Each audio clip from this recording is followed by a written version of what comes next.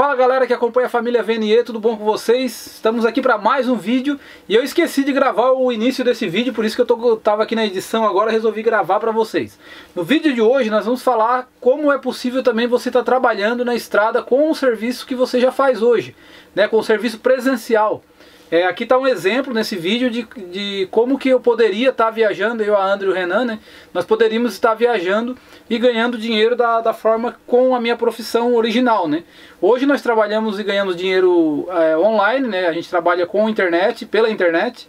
Eu vou deixar aqui no card para vocês também o vídeo onde a gente já explicou da onde vem o nosso dinheiro para poder viajar, tá? O vídeo é esse que está no card, também está na descrição. Eu já quero aproveitar também e pedir para você deixar nos comentários aqui qual a sua profissão e se daria para você adaptar essa profissão para viver trabalhando, né? Conhecer o Brasil e tá ganhando dinheiro com a sua profissão. E bora pro vídeo de hoje então, um abração. Não se esquece do joinha e se inscreve aqui no canal se ainda não é inscrito. Eu sou a Andrea. Eu sou a Renan. E eu sou o Reginaldo. E nós somos do Vivendo na Estrada. Bom dia, galera. Hoje eu vou mostrar pra vocês como é quando eu venho ajudar o Reginaldo a trabalhar numa obra de gesso. Aí a gente faz um trabalho de gesso e já grava vídeo pro blog do gesseiro. O pai tá estacionado ali, daí a gente vai almoçar ali, se a gente precisar ir no banheiro, a gente vai ali também. E aqui é a obra que a gente tá fazendo. Bom dia, galera. Tudo bom?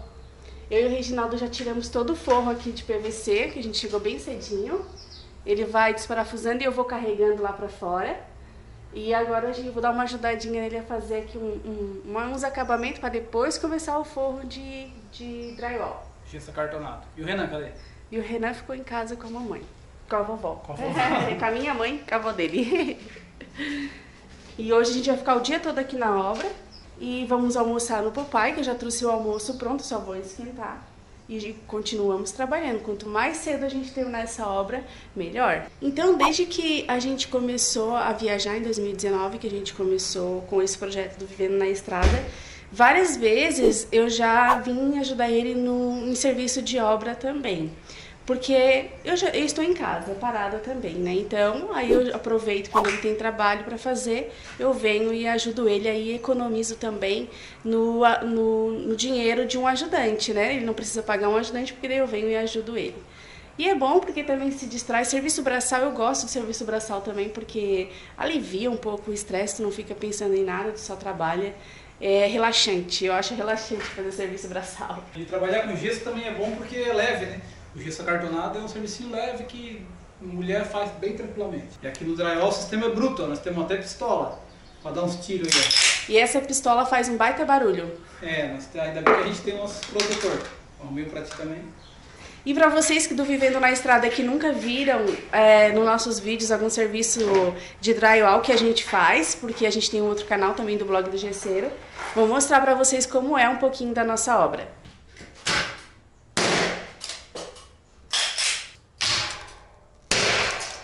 Tchau!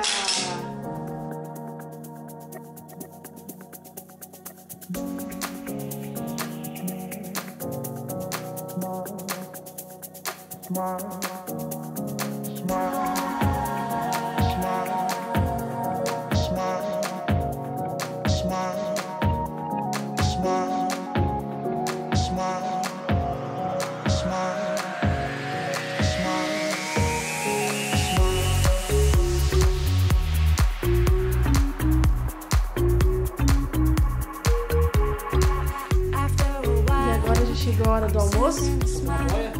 Vamos fazer, o Reginaldo já tá fazendo os montantes ali. Já tô fazendo taqueamento ali pra colocar a chapa de gesso depois.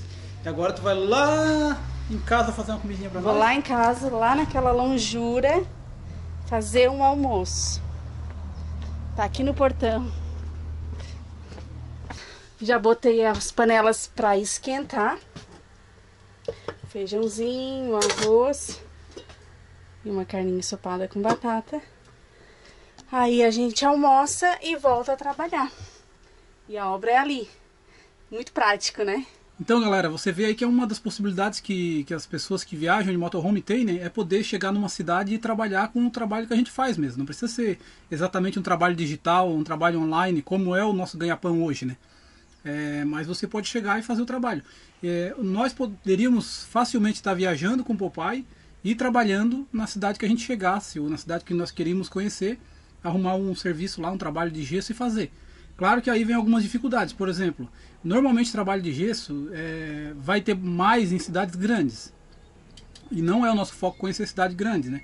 E dificilmente você vai arrumar um trabalho de gesso bom, né? Um trabalho grande, assim, para ganhar bastante dinheiro numa cidade pequena, ou turística, né? Mas é uma coisa que dá para explorar, né? E dá para viver disso, se a gente quisesse realmente, não tivesse outra opção e fosse viajar e ganhar dinheiro trabalhando com gesso. Porque aí a gente pode estacionar o papai na frente da obra ou próximo da obra, e eu e o Renan podemos tranquilamente ficar no papai ou ficar na obra. Eu posso ajudar o Reginaldo e o Renan também, porque não é uma obra que tem risco, porque são materiais leves e normalmente a casa já está pronta, a obra já está quase pronta, então não tem muito risco, poderia estar eu e o Renan na obra tranquilamente. Mas de qualquer forma, com o papai na frente da obra ou próximo da obra, eu e o Renan, eu posso estar ajudando o Reginaldo, posso estar voltando no carro, e a gente vai e vem o tempo todo, porque daí tem essa facilidade, né? Tá aí uma opção. Se você tem uma profissão que dá para desenvolver na estrada, vale a pena desenhar um projeto, né? Fazer uma pesquisa para ver como é que se comporta também isso, e dá para ir para a estrada, viver aí, sei lá, conhecer o Brasil inteiro. Cada lugar que tu chegar, tu ficar 2, 3 meses, sei lá quanto tempo tu precisar ficar numa cidade para poder trabalhar, arruma um dinheiro, deixa alguns dias livres também para conhecer a cidade, para conhecer os pontos turísticos também. Não adianta tu chegar, não adianta tu querer só trabalhar também e não conhecer o lugar, né? E aí conhece o lugar, conhece a cultura do lugar, e depois tu parte para outra cidade e assim vai. É uma boa opção para que gostaria de estar trabalhando.